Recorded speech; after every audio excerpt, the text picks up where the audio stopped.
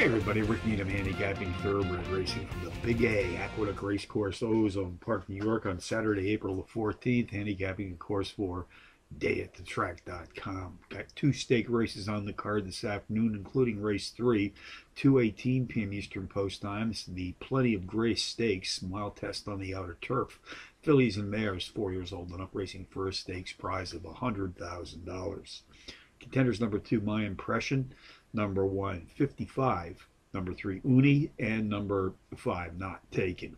Well, folks, here in the fourth running of the stakes event, named after the multiple graded stakes winner, Plenty of Grace, number 1, My Impression, qualifies as a Trackmaster Plus Power Pony, has produced power run performances in each of her last 5, hitting the board in 4 of those efforts, including a power run win in her third race back. Number 155 has hit the board in 4 of her last 5, with 2 of those board-hit efforts, including a win in her last start, also qualifying as power runs. Race 3 summary: number 2, My Impression, tops the contenders list today here at Aqueduct, which also includes number 155, number 3, Uni, and number 5, Not Taken.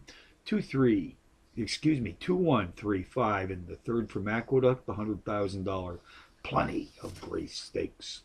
Got some Saturday long shots for you to ponder. Parx Racing, race 1, 6-1 shot. Number 3, Sevi, drops in class by 3 units, also qualifies as a Trackmaster Plus Power Pony.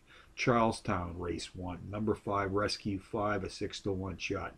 He's hit the board in power run fashion in 3 of his 4 career starts to date, including a power run win to break his made his last time out. So from Aqueduct on a Saturday afternoon, Rick Needham for dayatthetrack.com, reminding you as always to please bet with your head, not over it.